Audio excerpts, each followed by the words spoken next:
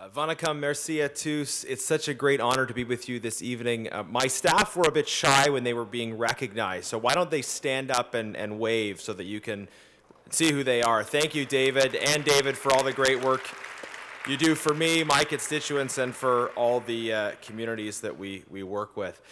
I am grateful to have a number of my Conservative colleagues with me as well tonight. We have Bob Soroya, who's our Shadow Minister for Multiculturalism, and also Deputy Shadow Minister for Immigration, was here earlier. Pleased that we have Peter Kent with us, Kathy Wagenthal, John Broussard, our Deputy Whip, and also our candidate for Nepean, Brian St. Louis, who I know is working very closely with the Tamil community there. Andrew Scheer sends his greetings and best wishes as well. He's sorry that he couldn't be here with you tonight.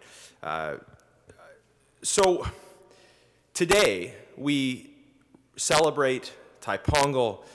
We reflect on Tamil Heritage Month, the accomplishments of the Tamil community.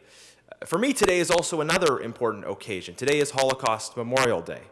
And my grandmother was a Holocaust survivor. A big reason, a big motivation for me to be in politics is to fight for justice, recognizing her experience and the experience of people like her, members of her family who were killed, how she had to spend much of her childhood hiding out, fleeing and escaping from persecution.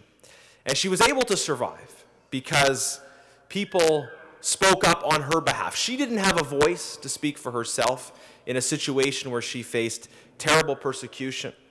But other people, created an opportunity for her to survive because they took risks to help her to speak out against what was happening. Politicians like Winston Churchill, people in Germany like Clemens von Galen, who fearlessly stood against the Nazis and risked a great deal themselves in doing it.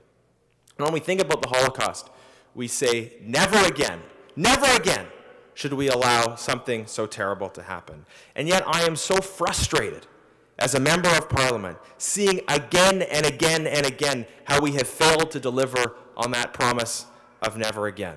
Whether it is the horrors experienced by the Tamil people in Sri Lanka and continuing human rights abuses, whether it is the genocide of Rohingya people in Burma, the persecution of Christians, Yazidis, and others at the hands of Daesh in Syria and Iraq. All over the world, so many contemporary examples, the Uyghurs in China and other minorities in China.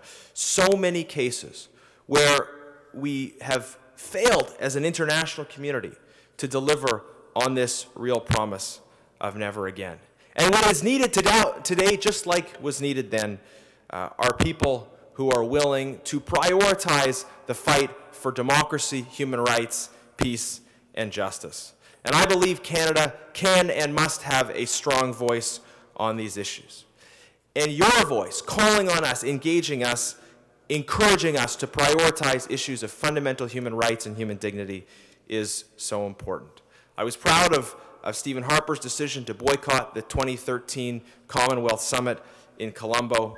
We have the tool of Magnitsky sanctions, advanced by my colleague James Bazan, which allows us to have targeted sanctions against violators of human rights. And we should use the Magnitsky Act to target those responsible for violations of fundamental human rights in Sri Lanka. Canada can and must have a strong voice on these issues. And your voice is important in making that happen. I so appreciate the work of Professor Richard Mann and your comments about the challenges of framing a narrative around these issues. But we have such a strong, active, politically engaged Tamil community in this country. And as you see narratives that are advanced, that do not reflect the realities of your experiences, you have an opportunity to engage us as politicians to put those issues forward. Standing up for what is right, standing up for justice, speaking out for the voiceless is not always easy. It involves sacrifice, but this is what we must do as a country. We celebrate tonight the freedom we have, the freedom to practice our faith, the freedom to enjoy our culture, the freedom that we have that facilitates this diversity. Let's celebrate that freedom and at the same time commit ourselves to working for the advance of freedom and justice everywhere, to make the promise of never again a reality. That is my commitment to you, and that is something we all must do together. Thank you, and God bless.